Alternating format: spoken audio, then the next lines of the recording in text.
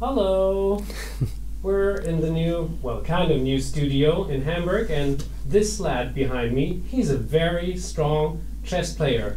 Hello, Leon! Hello. Nice to see you here. You are in Hamburg, as it appears to be. How come? I was invited in the Bundesliga to play in the Bundesliga for the Hamburg team. Yeah. So, how many games did you play? I played 3 games, but one was extra. It was the round 7 game, which we kind of played a bit early. And the weekend was basically round 5 and 6. And your overall score? It was 2 out of 3, 2 draws and a win. All right, so you're unbeaten so far. Yeah. And this means we can expect to see you in the Bundesliga a couple of more times in the next, or in this year? Yes, definitely. Yeah. Perfect. Yeah, wonderful. So, welcome to Hamburg. How do you like it? It's -5 degrees today. I love the cold, so it's not a problem for me. Yeah. Okay, that's not bad at all. So, what we're going to do is we are going to have a rapid interview. I'm going to ask a couple of questions, and we have this live set, and why not use it, I would say. So for my luck, it is already white for me to play. So yeah, I will give it a shot. So Leon, I'll try to get you out of the whole situation. We have an increment of 5 seconds per move. Oh, okay. No, I'm just kidding. It's not working with yeah, I don't think the increments work here. So I'm trying to get to ask you some questions which get you out of the spirit of the game, so you will make the wrong moves. It works. It works quite well sometimes. So, okay. Which instruments are you actually playing? I play the violin for like the last 10 years, but just as a hobby.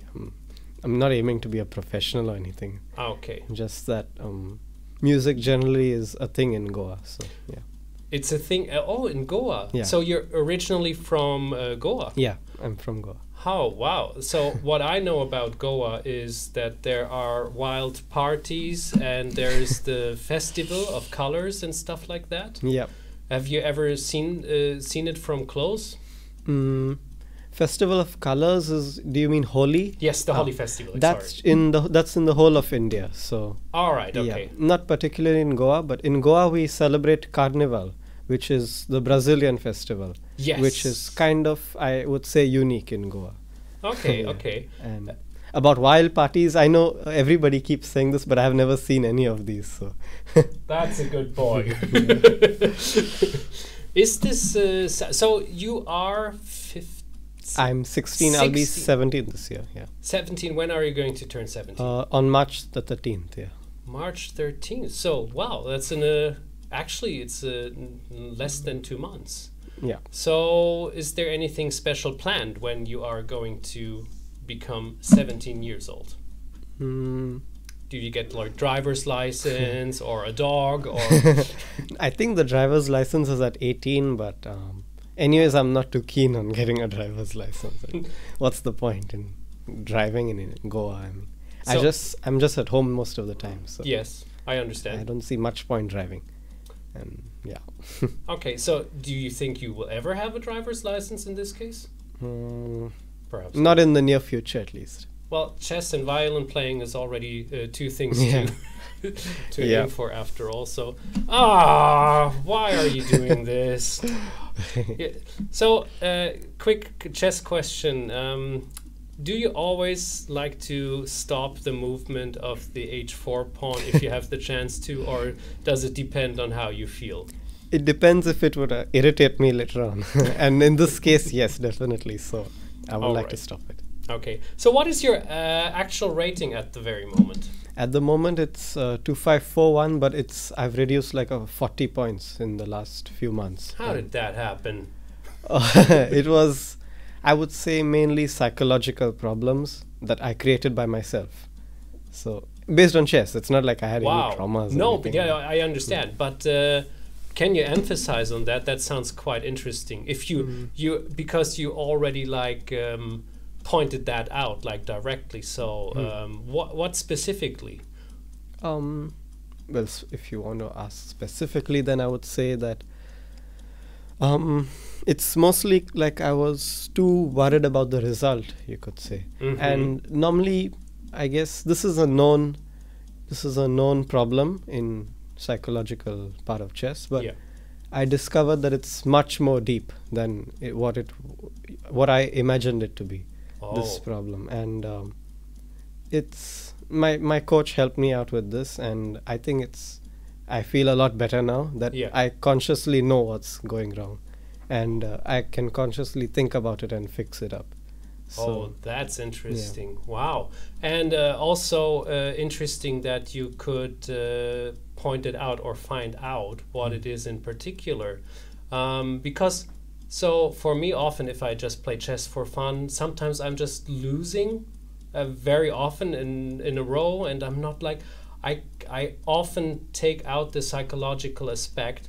But in the last couple of years, I discovered that it is so important in chess, almost, because you learn your vocabulary, you know all the openings, you know all the moves, how to play them, you know how to sharpen your tactics, and then the rest is a lot all around what is happening, even privately and on the chessboard and stuff like this. Have you ever thought like, I'm done with chess now. I'm quitting now. No, that has never happened, and I'm really happy that is, because it gets frustrating sometimes, but because things don't really go your way sometimes, but it's kind of addictive if you like it. So, so yeah, that's why I'm still here. Is this the first time you're playing with a classical clock? No, not really. One of my coaches, when I was quite young, he had this old clock, so it was pretty old and it worked. It still worked.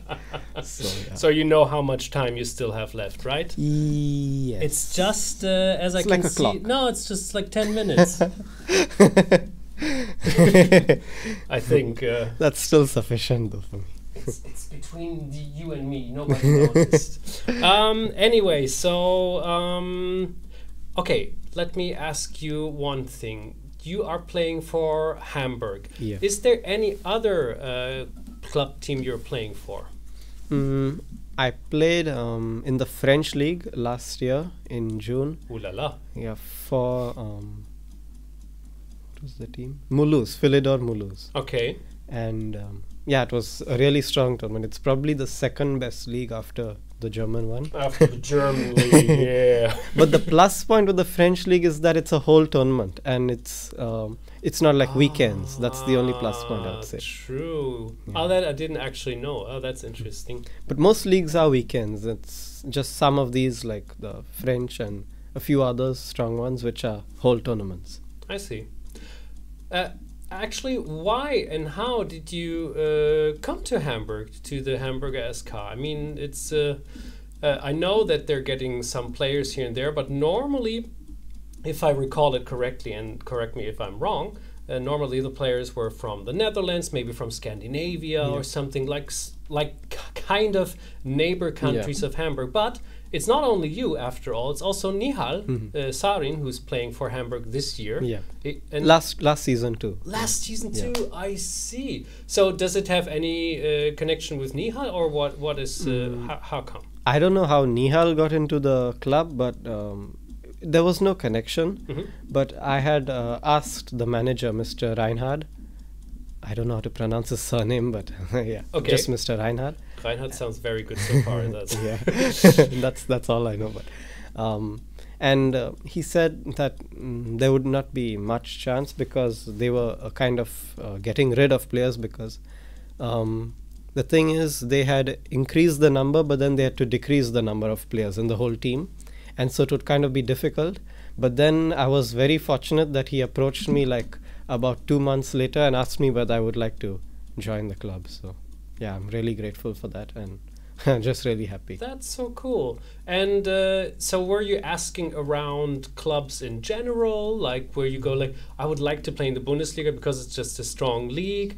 How about Hamburg? Because Frederick Fiedel, owner of ChessBase, you know quite well. He knows a lot of people who are the youngsters from India. You know ChessBase quite well. You've been here already. So does this play into the Hamburg decision?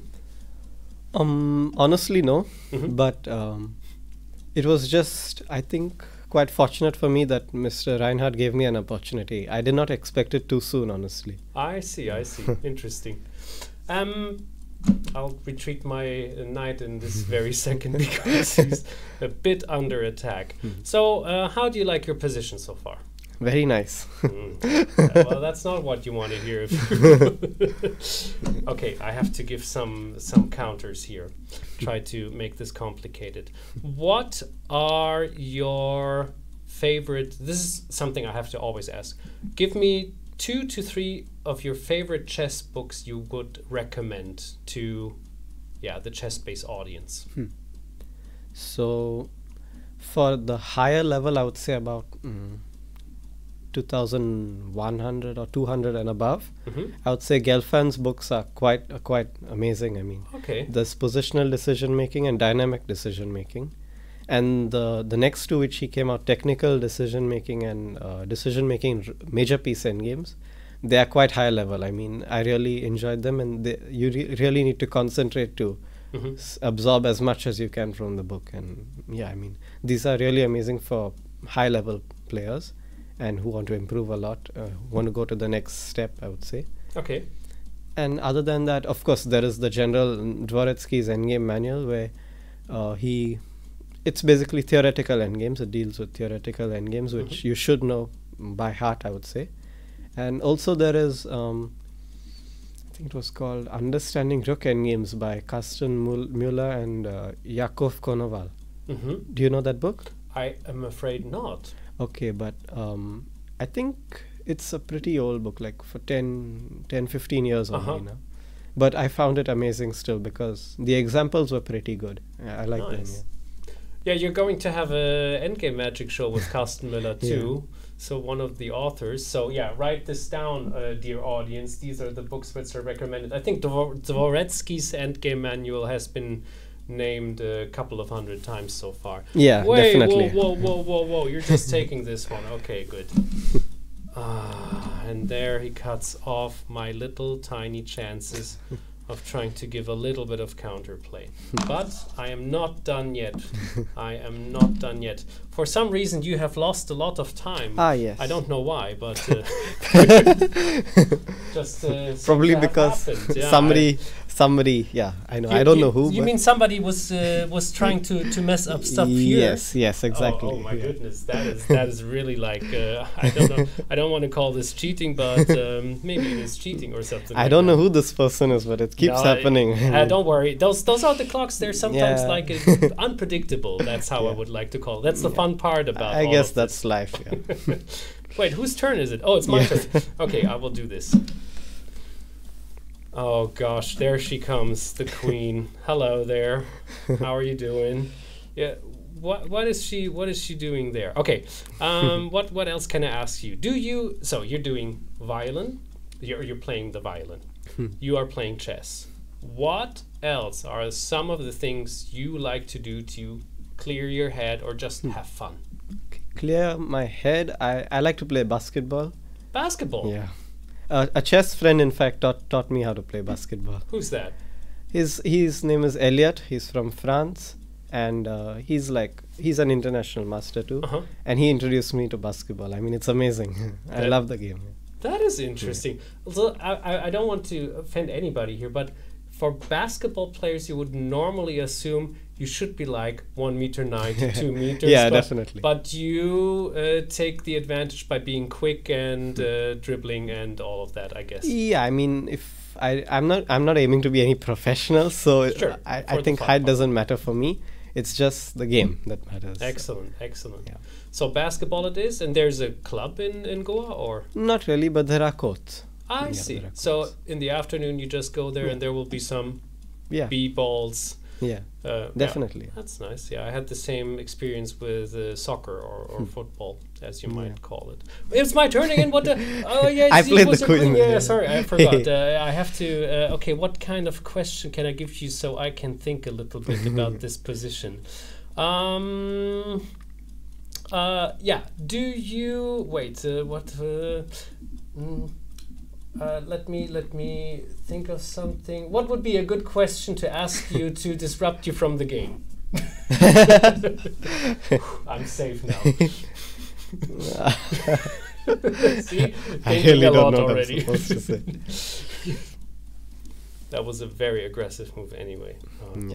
Not at all. Okay, good. Now, so what can I do here? In this? Oh yeah, no, I'll go here. I like that. I did not see that coming. Yeah, me neither, to be honest. It just happened. This is how I play chess anyway. I just see things and then I play them. I think I'll just try to take this one. Oops, sorry for the microphone. Yeah, we're getting into the almost into the blitz phase. Maybe not really, but we're getting in the direction. How can I break through here? Because this is the stupid pawn is in the way. I have to let me make this here. I hope this is not damaging too much. What is your favorite chess piece? I don't know. It's hard to say because they all work differently, and I would say I like to play with bishops, I guess, but it really depends on the position, I think. Would you rather have 2 bishops or 2 rooks in the endgame and 1 pawn less? 2 rooks? 2 pawns less. So 2 bishops and 2 pawns versus 2 rooks? Yeah. It depends, I think, on the pawn structure, because if the pawns are connected, then I think I would say the bishops. All right. But if the pawns are disconnected, it depends how safe my king is. I mean, if you can attack my king soon, then I would not be too happy. Jeez. Okay, I understand. Good. So I had you with the double pawn, and now it's gone again. Good. Okay, and probably I even will go back with my knight. That is so sad. Actually, I have to go here. Otherwise, I will cry. Oh no. Oh, what is happening here now? Nothing, honestly. Where does this bishop want to go to? I don't understand. Is the time still working well? Yeah. Okay, I have to stop this. So, who's your favorite chess player? In the beginning, it was Magnus Carlsen, but I didn't know for what reason.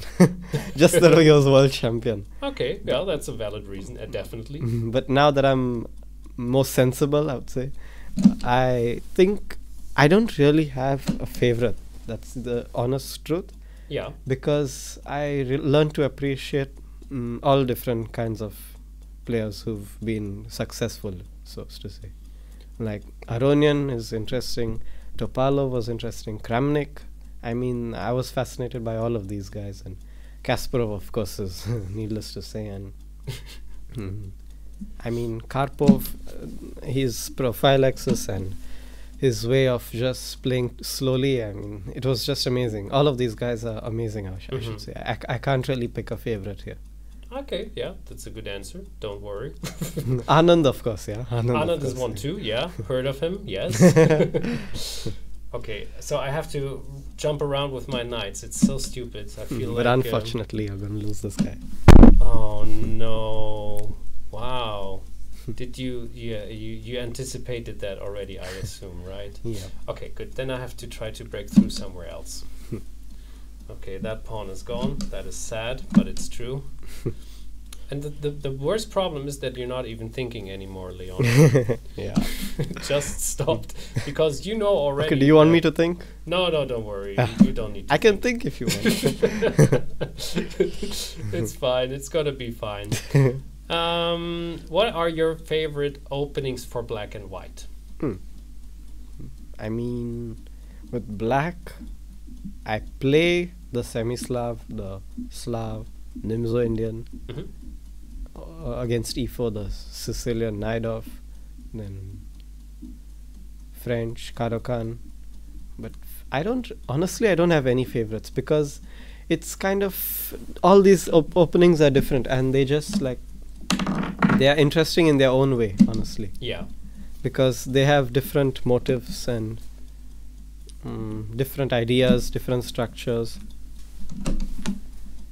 I just blundered. So I guess your question worked. It worked! Yeah, it worked. Unless I thought like, oh, it's going to be a trick or something, maybe. Yeah, but unfortunately for me. Yeah, well, but it's still, my position is still good. Don't relax. Far better, unfortunately, and I still am not sure what to play next.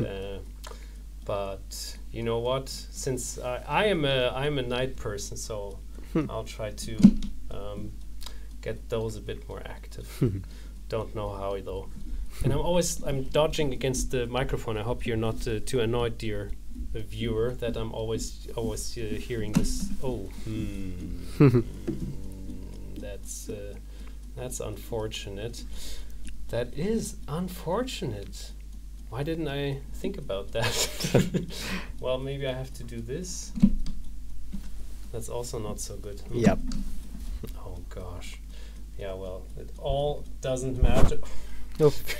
You want to move that a bit away or something? You want to move it a bit away or something? No, it's fine. It's going to be fine. Okay. You can hear me loud and clear, I guess. So. Do you have any favorite chess series that you enjoyed watching, or just chess movies? Chess movies.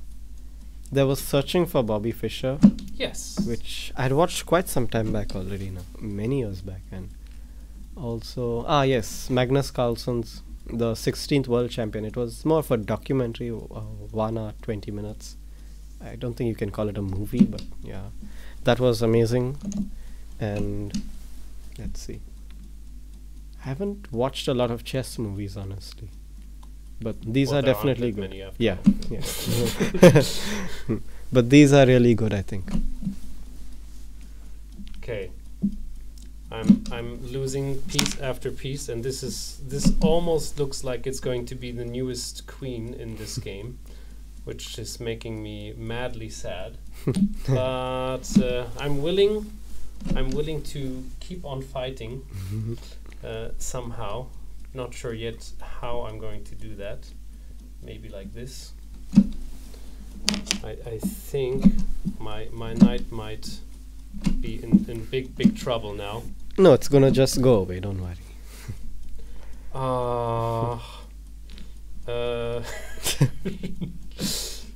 Oh, that is not working either. Nothing is really working here. Yep. Oh no. Is this the end? This is probably the end. But you know what? You might not lose on the game, but you might lose on time. That's a good assessment. I think. Wait, let me go here to avoid another check. Can take this guy. So can't I like win some queen back maybe? Nah, I don't think so. Oh, that's the whole reason, right? That is. I could also come back with my bishop, but I don't say. Well, that's a queen. Yeah, I'm sorry. okay. Yeah, you can take. This is a queen. Yep. Okay. That. Ah, the last trick, and it's not working. Yep. Oh dear. Okay. Now I think I am. It's time to lose on time. It's time to lose on time. That is. Yeah, that's very well said. Yeah, I think I just lost this one. That was a very good game, Leon. Let me ask you a couple of more questions after this, because now I can also finally concentrate on asking you a couple of things. Yeah. So what are the next tournaments and plans for you for the next couple of weeks or months? My next games would be in the Hungarian league. Yeah, that would be on the 18th and 19th. And after that, I would probably play some tournament in Europe around here. But I haven't decided which ones yet. So. All right. But I would be in Europe, I guess, for some time. I gotcha. So chess is kind of your life. You are fully committing to this. Yeah. When are you thinking about reaching 2,600 soon? Yeah, definitely. I mean, that's my next immediate goal, at least. Is it going to be 2,700 too? Yes, I would want to. I would want that to happen. So. So you want to be part of the 2,700 club. Do you think you can reach it before you're turning 18? I would very much want that to happen, but I mean, it's all up to fate. I would try my best, definitely. Yeah.